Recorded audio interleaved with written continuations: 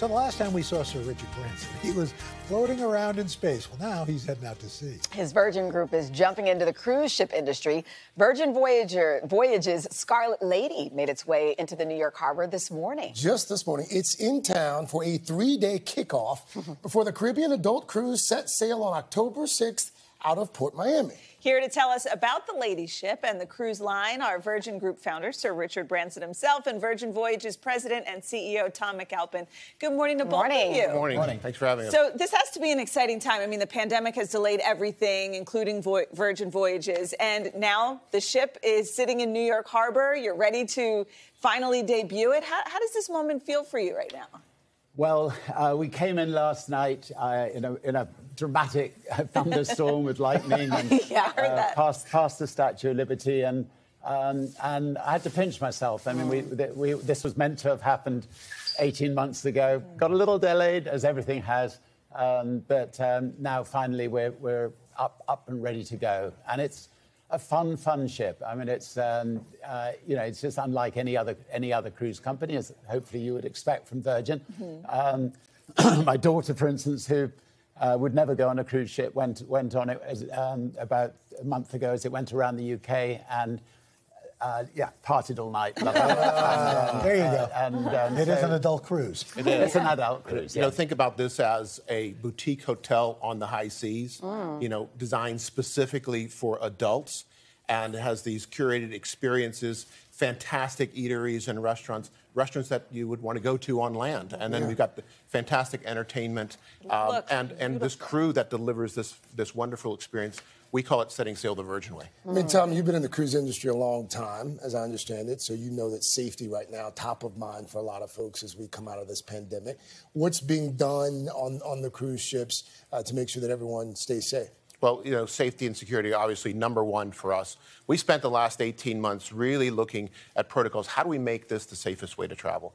So it starts with adding additional things on board the ship. We invested in new technology, a product called Atmosair, which purifies the air, cleans 99.9% of all the germs and bacteria. On top of that, I mean, vaccines are a game changer. So we're requiring all of our sailors, we call our passenger sailors, and all of our crew to be vaccinated. And on top of that, as an additional safety precaution, we're going to be testing all of our sailors before they get on board the ship. Okay. So the combination of this, and it's really a controlled environment, creates the safest possible way to travel. You know, a big thing about the cruise industry right now, the word sustainability is very important. What are you guys doing to make sure your cruises are as sustainable as possible? Well, you know what? It started from the design of the ship, designed to be the most fuel-efficient ships that are out there. We invested in new technology called Climb On, which takes the exhaust heat and turns it into clean energy. We have a ban on single-use plastics on board. We have a phenomenal recycling program.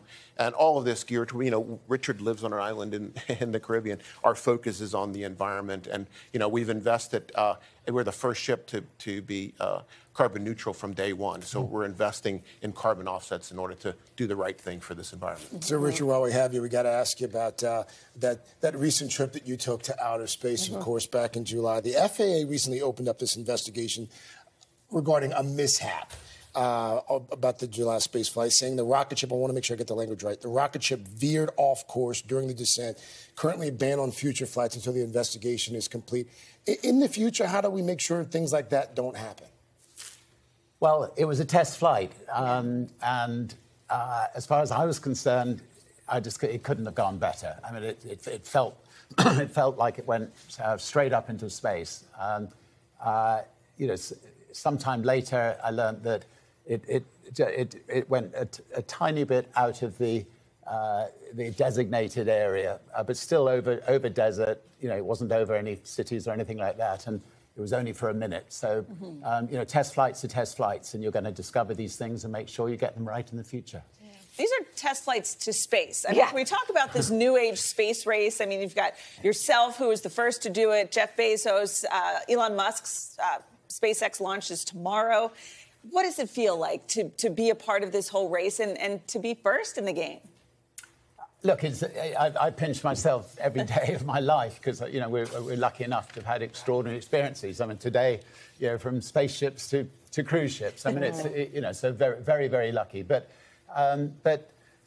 you know, what Elon's doing is extraordinary.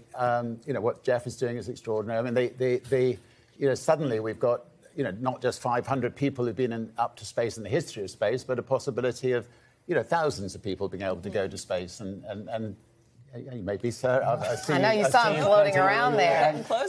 We'll get you up one day, and maybe your baby, and your virgin baby. Sorry. Wow. Well, that's an oxymoron. No, it's awkward. That's awesome. Not how it happened. Then it took a turn. Sir Richard, Tom, thanks so much for stopping by. Hey, thanks for watching our YouTube channel. Find your favorite recipes, celebrity interviews, uplifting stories, shop our favorite deals, and so much more with the Today app. Download it now.